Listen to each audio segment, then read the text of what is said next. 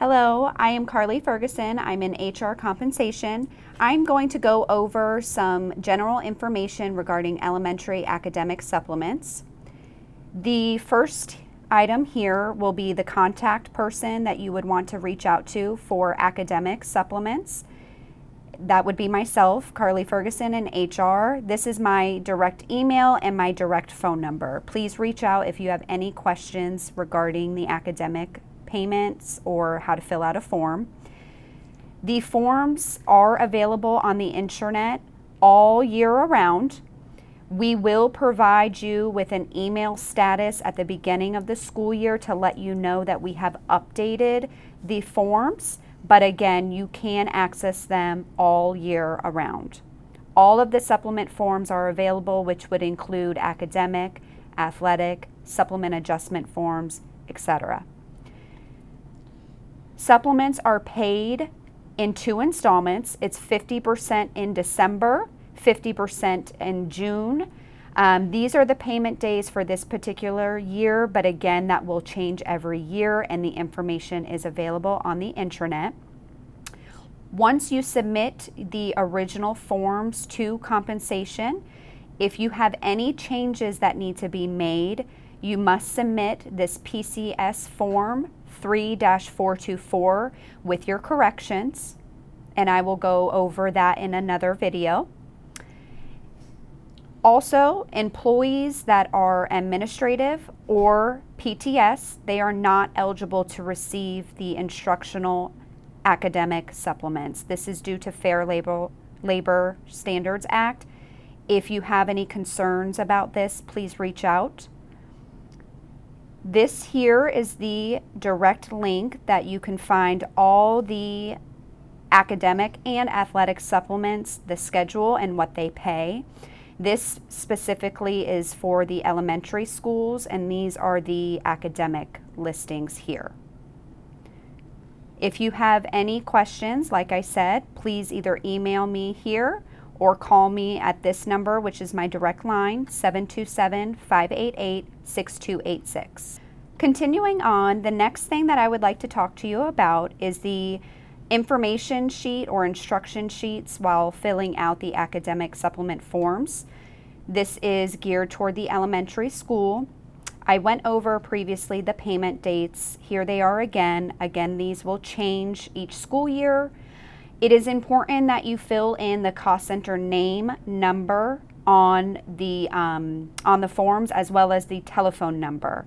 So again, the cost center name, the cost center number, and the telephone number in case I have questions so that I can reach out to you. I also need the full and complete Social Security number of who's receiving these supplements. Please list them out on each form, every single area where they are receiving one. I need their legal name. Also too, for the team leader supplements, I get a lot of questions about that. That you can use either a grade level or department and list all teachers within that department. Principal will, or the supervisor, will need to sign off on all of the sheets. Please have an original signature, no stamps, and then you can submit those copies to me through email or through the Pony, one or the other. And then we keep a copy in HR, but please keep a copy at your school as well. Points to remember are that if there's ever a situation where there's been a change after the original form has been sent in to HR, I will need a PCS form 3-424, which is an adjustment form to let me know that I need to change something. Supplements cannot be paid to part-time teachers or support staff. This one here is important, and it's going over how many supplements that one individual employee can draw. We limit it to 2 activities. However, if there is someone that is interested in other supplements and activities, please submit them to me as normal, and I can see if it will get approval in HR. This is information here that goes over the team leader supplements. Again, this one is where we get more questions about. We just want to have the name of the leader, and all staff members that are instructional within that team lead group. We pay them based on how many people are in that group, so it's very important to list all staff members. We will accept paraprofessionals under a certain group, and for every 2 listed, we use that as 1 teacher. So again, this is just general information on completing the forms, but if you have further questions, please reach out to me. Next, we will be going over the elementary supplement collection form. This particular page is for the leadership team member or department chair. You will need to fill in the cost center name, your school name, cost center number, and telephone number if I have any questions to reach out to you. Next will be the team member or lead for that specific department. You will list that person's social security number, full legal name, team name, whether that is a grade or department, and number of members. Number of members would be all teachers within the group plus the actual team member. In order to qualify for this supplement, you need a total of 3 members within the group.